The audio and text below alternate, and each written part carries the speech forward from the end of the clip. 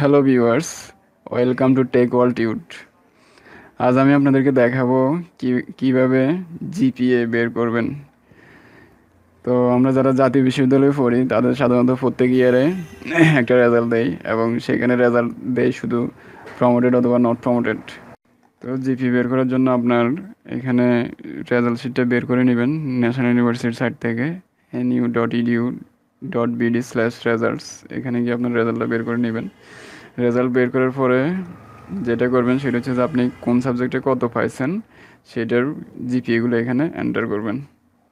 আর কিছুই করতে হবে না, শুধু জিপিএটা এন্টার করবেন, অটোমেটিক্যালি আপনার রেজাল্টটা এখানে শো করবে। তো চলুন শুরু করা যাক। প্রথমে এটা আমার একটা ফ্রেন্ডের দেখাচ্ছি। তো প্রথমে যেটা করতে হবে সেটা হচ্ছে যে আপনার এখানে জিপিএ যেটা পাইছেন সেটা এন্টার করতে হবে, মানে মান এ মাইনাসের মান হচ্ছে যে আপনার 3.50। তারপরে এখানে দেখেন যে ক্রেডিট পার সাবজেক্ট মানে হচ্ছে 100 ক্রেডিট হলে 4, 50 হলে 2।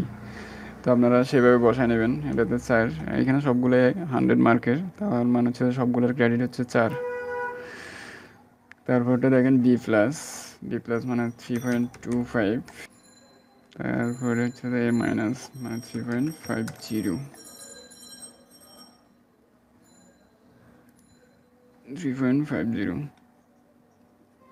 তাহলে দেখেন, আচ্ছা সরি, এখনো রেজাল্ট আসবে না, কারণ হচ্ছে যে এখানে ক্রেডিটগুলো দিতে হবে সবগুলোর। তো আমি একসাথে টেনে দিয়ে দিই, আপনারা যে কোনোভাবে দিতে পারেন, একটা একটা করে এন্টার করতে পারেন। তাহলে দেখেন এখানে রেজাল্ট চলে আসছে, মানে হচ্ছে আপনার যে ইয়ারের রেজাল্ট দেখবেন সেটার রেজাল্ট হচ্ছে যে 3.01, অথবা এখানে আপনার রেজাল্ট দেখাবে। তো এইভাবে চাইলে আপনি আপনার এই ফাইলটা ব্যবহার করে, আমি এটা আপলোড করে দিব, ডিসক্রিপশানে দেখবেন, লিঙ্ক দিয়ে দেব। এটা ডাউনলোড করে এক্সেল ফাইলে ওপেন করে জাস্ট এটা রিমুভ করে দিবেন। তো এখানে আপনাদের নিজস্ব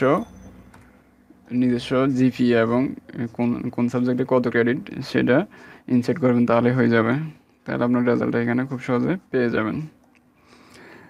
তো ঠিক আছে, ভালো থাকবেন সবাই, আশা করি ভালো লাগছে। যদি ভালো লাগে অবশ্যই লাইক, কমেন্ট এবং সাবস্ক্রাইব করবেন। ধন্যবাদ।